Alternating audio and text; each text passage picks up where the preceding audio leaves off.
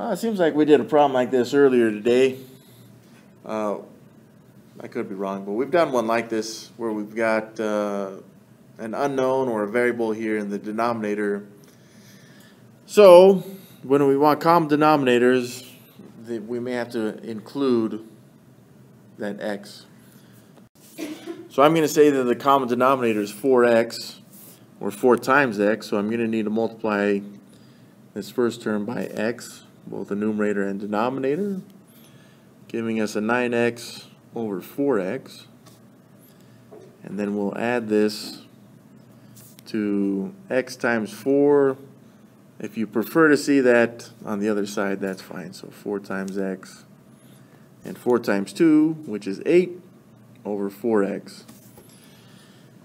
Another reason why we may be, and you just may be interested in this, is that the reason we're multiplying both the numerator and denominator by the same thing is it's kind of like multiplying something by 1. It doesn't actually change the value of anything. It just changes the way that it's seen. So 4 over 4, for example, is 1. I don't know if that helps. Or x over x is 1. We've just changed the way that the value of that fraction looks. Right? Like 1/2 can be seen as 2/4 or 4/8. Right? It's the same value, but we multiplied the numerator and denominator by the same thing. Whatever.